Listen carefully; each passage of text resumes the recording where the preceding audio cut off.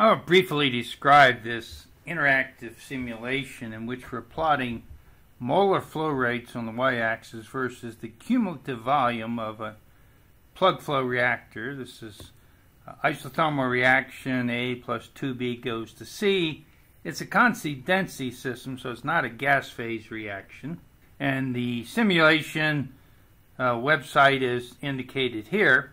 What we're able to change is the mole fraction of A in the feed, so it can be stoichiometric or it can be non-stoichiometric, the rate constant for the reaction, and then the reaction order of B. So these first two are sliders. The last one is just either at 0, 1, or 2, so it doesn't slide but can be moved.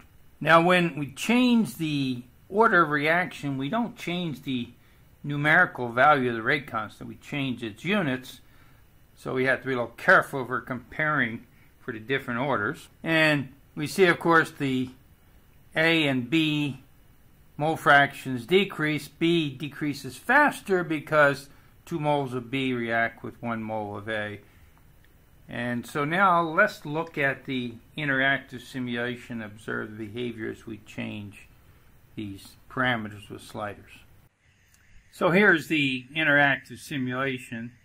And you can see if I increase the mole fraction of A, we'll use up much of the B without reacting a large fraction of the A, and then we can also go the other way. The rate constant, so the rate constant increases means we, of course, deplete A and B sooner in the reactor.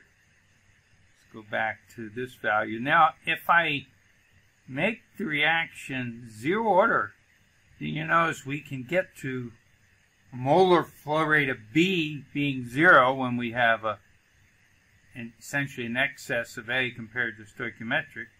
Now, this is not realistic in the sense for a real reaction that's 0 order. As we get to low concentrations, in this case of B, the reaction will no longer stay 0 order. But in the simulation, we're allowing it to go to complete reaction of B.